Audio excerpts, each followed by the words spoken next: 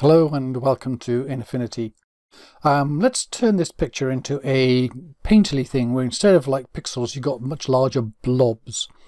So first of all, let's do a Control J. I'll select that first. There we go. Control J to get a duplicate layer. Then down here I'm going to add a pixel layer and I'm going to fill that up. So I'll go to the flood fill with white. There we go.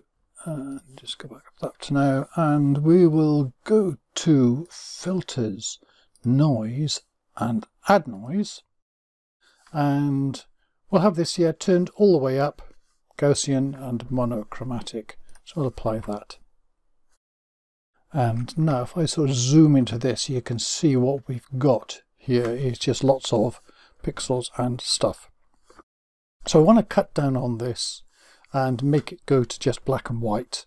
So I'm going to use the threshold. So I go to adjustments and threshold. And what this does here is this goes one way or the other way. You can see you get more or less. So you can get sort of dots, random dots. I'm going to put it at about 65%. That's just through trial and error. And we're going to go fine with that. And now what we need to do here is to turn this into a mask, which means we'll have to do an undo if you want to go and change that 65. Bit of a pain, but I didn't find a way of getting around that at the moment. So we're going to right click there and rasterize to mask. And we get the same effect here. So we are masking this layer here below. So those black dots are poking holes in it. But if I do a Control I, it goes the other way around. Now I've got just spots from the picture. Now if I go down to here, on that I get the whole picture. I'm just going to turn the bottom layer off because I want to see that. And now I want to put in a maximum blur.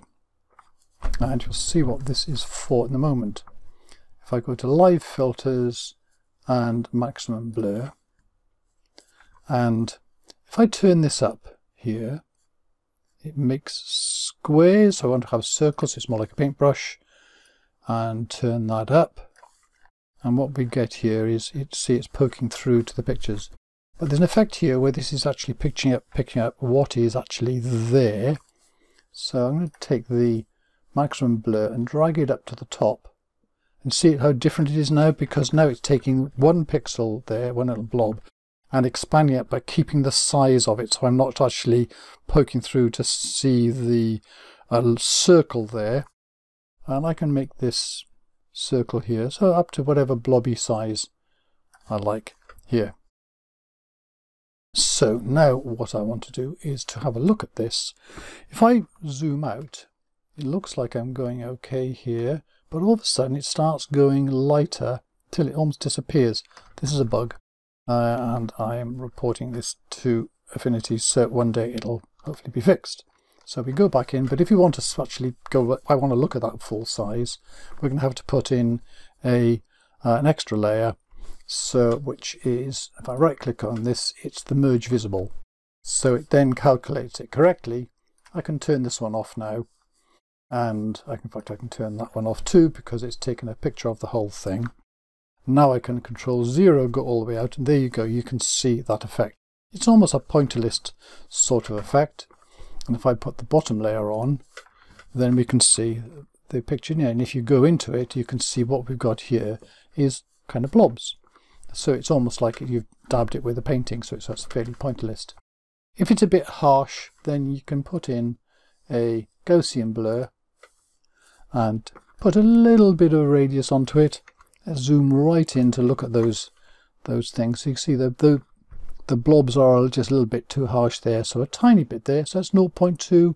That's round about enough. See, just a little bit, just to knock the edges off those things there.